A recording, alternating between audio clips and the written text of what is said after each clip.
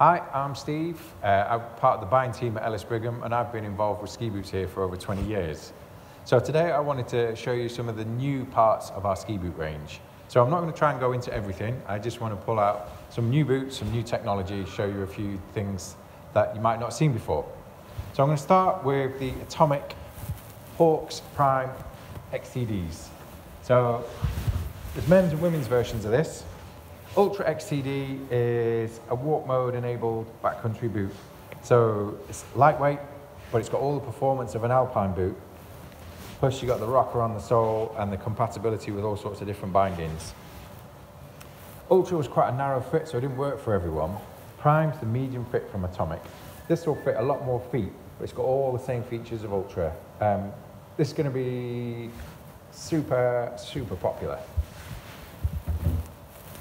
Closely related to that is a new liner. Now, liners aren't necessarily the most exciting thing to talk about because you mould them and they fit and hopefully they feel good.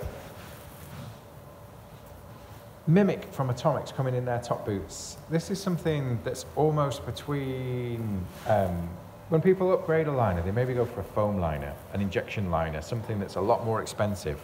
But this is somewhere between a standard heat moldable liner and a fully customizable liner. And what it is this back part of the boot can be molded very precisely to the foot. And it's a bit firmer than you'd expect in a normal liner, but it takes on a much better shape. So what that's giving you is a more even pressure, and it's giving you a better hold. So you're getting an increase in performance and an increase in comfort. So not the most exciting thing, but a big thing actually. And I think a lot of brands are going to be looking at that and thinking, we need to copy something like this. So Mimic liners, really interesting. Moving on from there, it's not a new boot, but it's a boot that's getting a lot of attention. And we've expanded our range. And these are the Nordica Promachines, men's and women's. Women's slimmer fitting boots are probably the sort of the biggest category. So we've now got flex in everything from Promachine, 85, 95, 105 on the women's side. What the Promachine's doing, it's quite a light boot, but it doesn't lose any performance compared to some of the very top boots. But you're getting a very nice, close anatomical fit without any pinch points. So if you've got a sort of slimmer foot, take a look at Promachines. These are brilliant.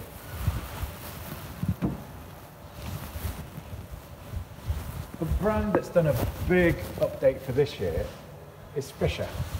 So we've got whole new ranges of boots.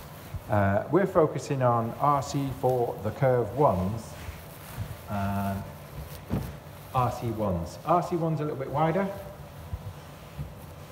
RC4 curves the ones a little bit slimmer. This is a sort of a medium to slightly wider fit. Big things about the Fischer is fully customizable. Put you on we heat the shell, put you on a vacuum machine, which basically molds the whole boot around your foot. These are going to be a really popular boot again this year, and it's interesting that I should point out, everything's gone into grip walk on these. So grip walk's a little bit more rocker, a little bit more comfort, a little bit more safety when you're walking in it. Moving on from there, something you may not be expecting to have seen in shops, rear entry boot from Nordica.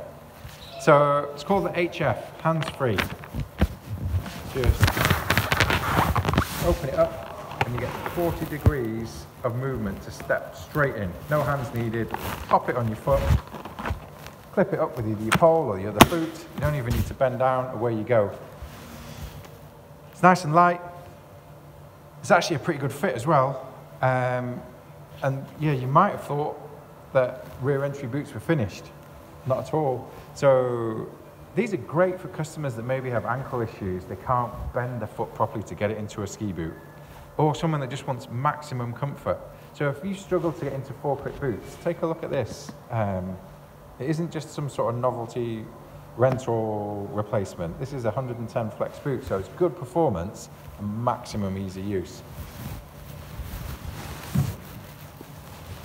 New to us this year, K2 boots back in. What you're getting with K2 is a really light shell, grip walk on it, but losing none of the performance, and ultra long liners as well. So you can mold these and take a really good shape.